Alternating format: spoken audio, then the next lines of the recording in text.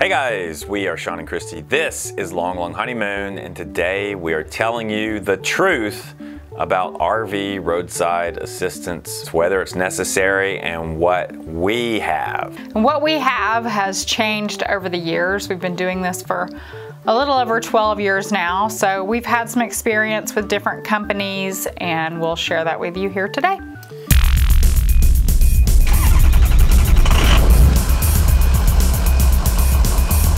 I don't know any better way to address this topic than simply to recount all of our personal experiences dealing with these different companies, tell you what happened, and then you can make your own decision about who to go with or whether you even need RV roadside assistance. My answer to that personally would be absolutely yes.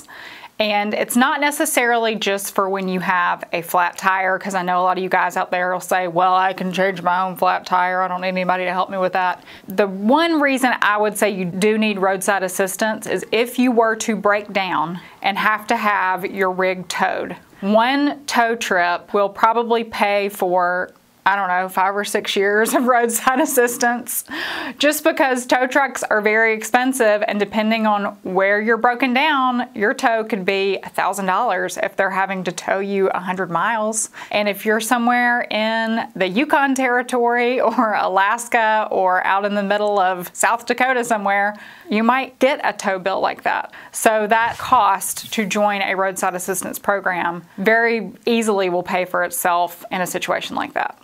Yeah, I know for some of you guys, there's a bit of a macho thing going on here. Every time we post a video that shows someone else changing a tire on our rig besides me, somebody asks, can't you change a tire? Yes, I've changed many tires in my life. I've changed enough tires to know that if it's 100 degrees outside and the asphalt is 120 degrees and we're broken down on an interstate, I'm willing to let a professional change the tire. My masculinity and man card are intact. Yeah. I'm not worried about that. I think that changing a tire on the side of the interstate is incredibly dangerous, and I personally don't want him changing a tire on the side of the interstate. I will happily let whoever the roadside assistance company calls come and do it. They've got a truck with big flashing lights to let people know, hey, we're working on this camper, and they can crawl under there. I don't want him to be the one under there. So that's just my personal opinion. Everybody else has their own, and that's totally fine. Now, if you are insistent on changing your own tire, or even if you're not, we highly recommend that you carry a trailer ramp if you have a twin axle trailer, because this makes tire changes much easier on a twin axle trailer. You can just pull your trailer up on the ramp, it lifts the bad tire off the ground, makes it super easy to do a tire change. Yeah, and especially like with our Airstream, it has a very specific point that you're supposed to jack it up on, and sometimes explaining that to somebody that's coming to change your tire, they don't really take you seriously, or they just sort of look at you and go, yeah, whatever. And then they put it where they want it. And sometimes that can do really bad things to your Airstream. I know that may not be the case with all travel trailers, but with Airstream it is the case. Now, you Airstreamers out there, you have rubber torsion axles, and if someone jacks up your trailer using those axles, they could potentially damage your axle. That's an expensive fix.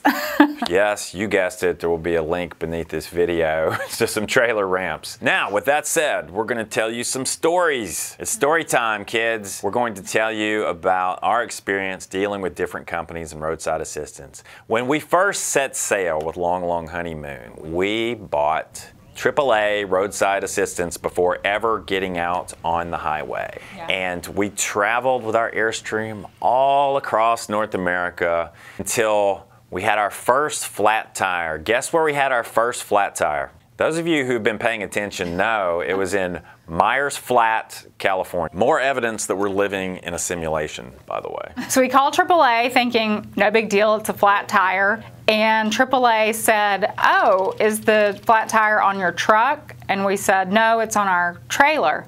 And they were like, oh, sorry, you don't have AAA Plus, which is what you have to have for your camper. And I was like, well, can I upgrade to that, or what is that, you know? And they're like, well, you have to have your AAA membership for a year before you can upgrade to AAA Plus.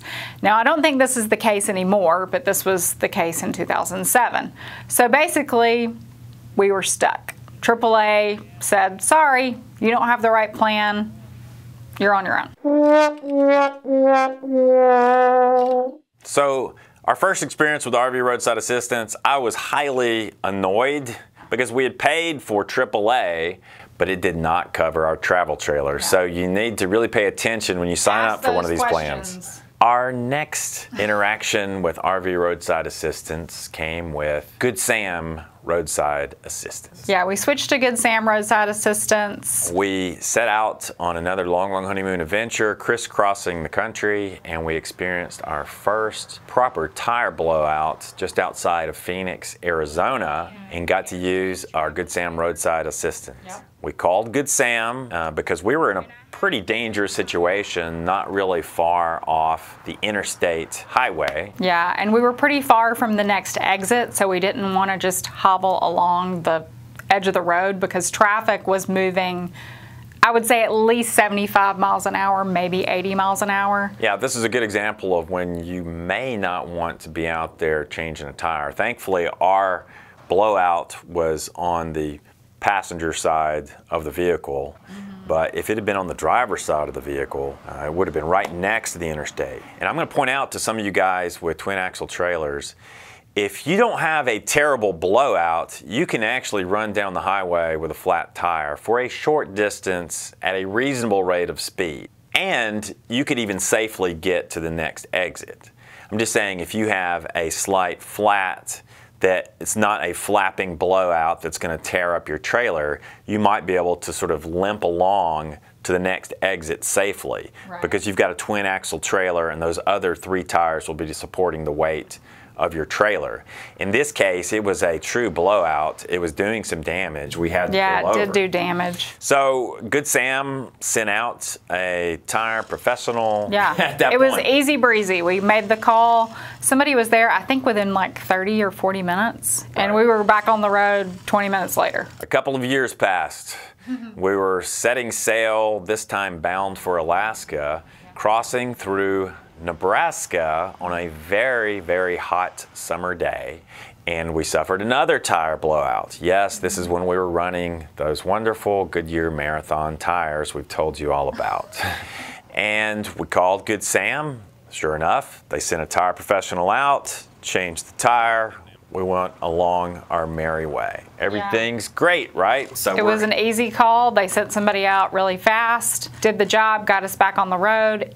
Easy breezy, no problems. So you'd think we're just thrilled and pleased as punch with Good Sam roadside assistance, right? And so far we were. Not so fast, my friend.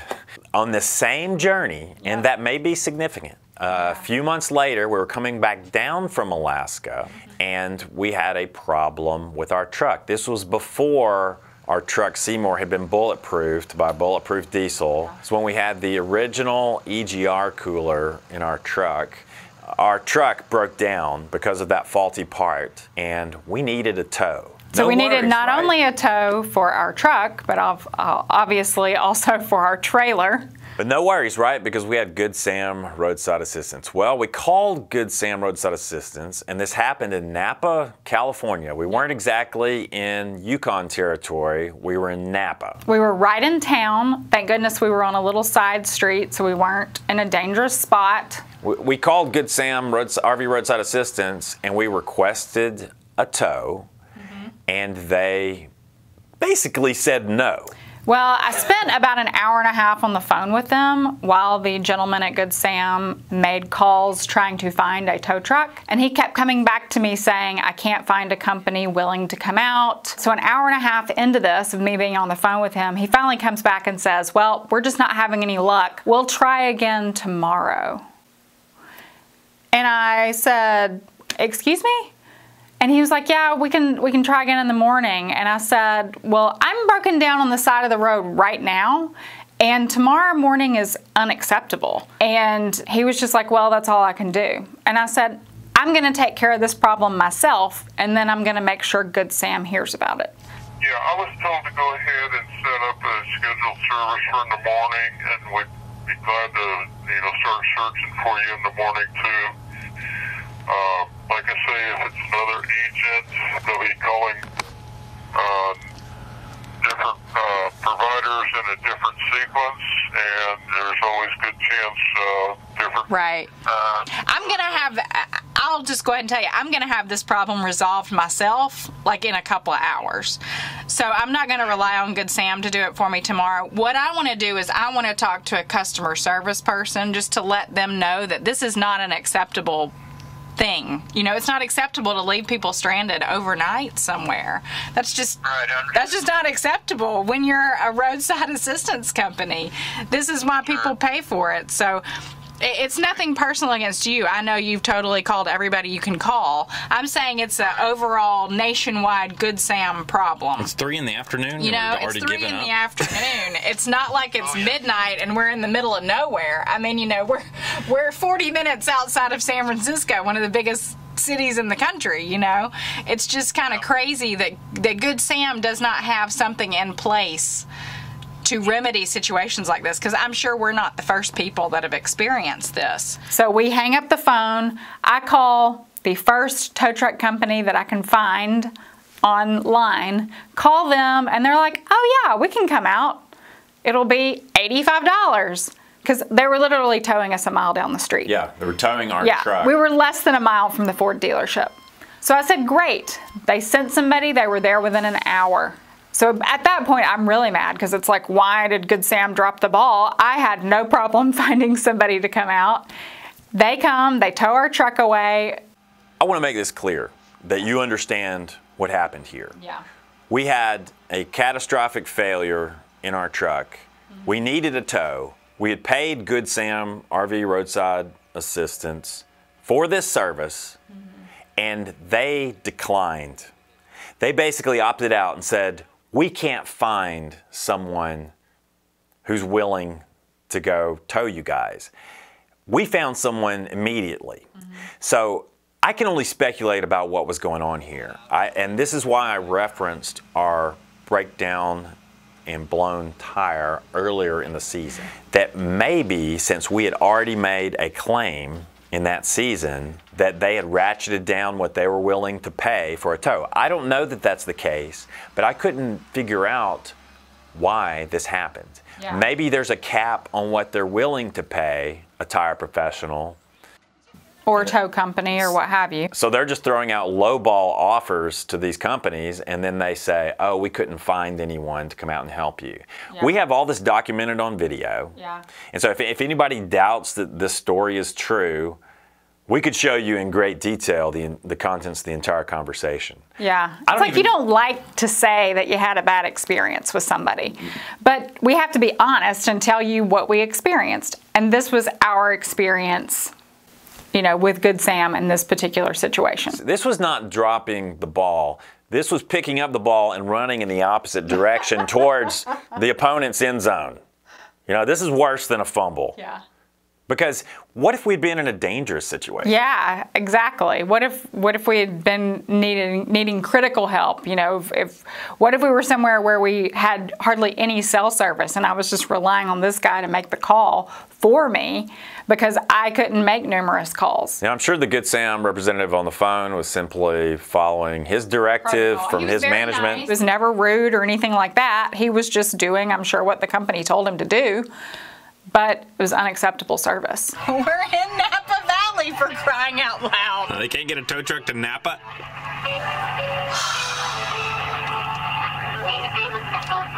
Unbelievable. All I gotta say is they're lucky that I'm a nice person, because if I wasn't, I would be yelling and screaming and having a complete come apart on the phone. Yeah. Not that would accomplish anything, but it'd probably make you feel better. It's really unacceptable when you've paid for a service and then they just flat out deny to honor it. I don't understand that. Maybe somebody can explain why that happened.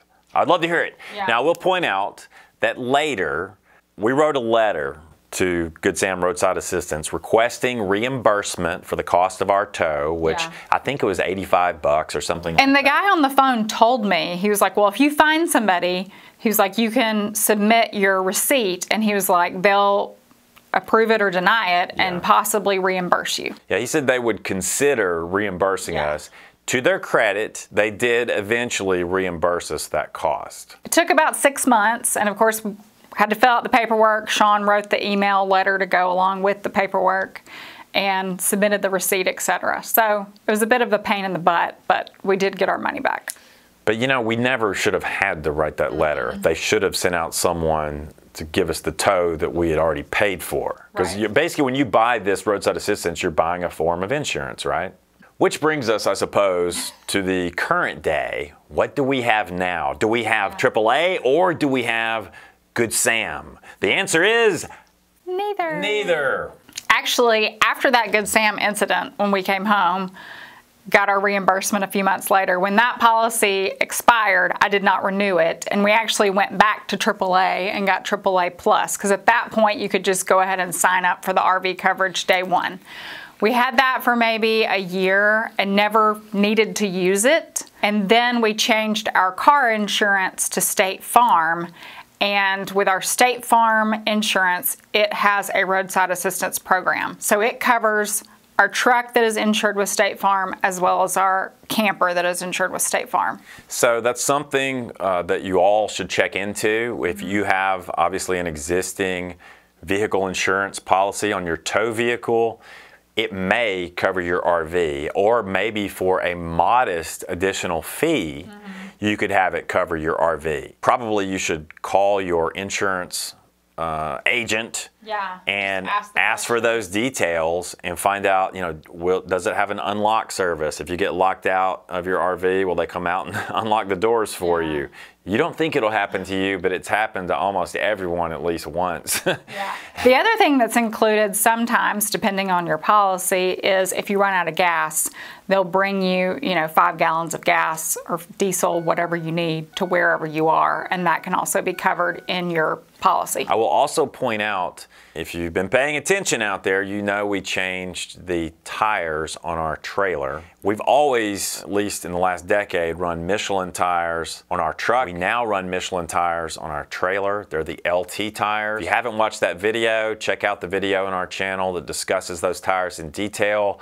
Our peace of mind went way up after getting those tires, and I think our odds of contacting roadside assistance went way down because our tires don't explode every 100 miles anymore. I think that number 4 over there where that truck is. Just ran out. He just died. Holy cow. Can you even get us off the road? Holy cow. Oh, sweet Jesus. Unbelievable. I'm just gonna have to go. You just have to take our can over. Amazing.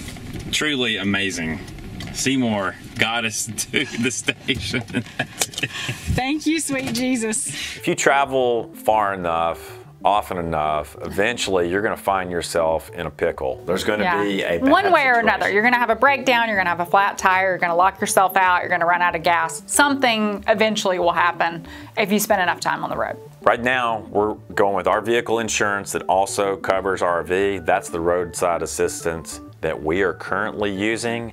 And I can't tell you an experience thus far with the State Farm roadside assistance, because since we've had it, we haven't had to call them. So take that for what you will. This is an opportunity for some of you experienced RV travelers to chime in. Do you have AAA? Do you have Good Sam? Do you have something else? Do you have nothing? Let us know, and let us know your own experience and what's been working for you. I think it can really vary from person to person. I think some people are going to have one coverage and they're always going to have a great experience, and somebody else, might have the experience like we did, where we made a call one time and the experience was terrible. Yeah, I'm baffled by that entire episode in Napa, California with Good Sam Roadside Assistance. That is something that really shocked me, and to this day, it makes it very difficult for me to recommend that service, knowing that there is a chance they're going to say, sorry, you're out of luck, we'll try again tomorrow, because that's exactly what they said to us. Now, you know, maybe they've changed policy since then. I hope so. Maybe. I certainly hope so. All right, guys, thank you once again for tuning in to Low Ho, also known as Long Honeymoon. If you liked this video, please give it a thumbs up, leave us a comment down below, share it with your friends and family, and until next time, what do we say? We say Low. Low Nation. Dander boots, mountain light hiking boot, against the traditional Dutch wooden clog. The Dander boot is constructed of an all-leather upper that's made by hand of one piece of leather. The wooden clog is made by hand also one piece of wood. So we're gonna call this one a tie. Dander boots get the job done and they will last for years. Wooden clogs also get the job done, and if kept termite free, they also will last for years. Plus, wooden clogs are buoyant. They will float in water, and in a pinch, you can use them as firewood. Advantage, wooden clogs. Dander boots are a little bit heavy and bulky, but once you break them in, they are very supportive and comfortable over the long term. Wooden clogs, not so much. They feel kind of like wearing a large log on your foot. Plus, you run the risk of splinters. Dander style is truly classic. You can wear these boots just about anywhere. Wooden clog, also truly classic, but you look kind of like a large elf whenever you wear these things. I'm not sure really what these are good for.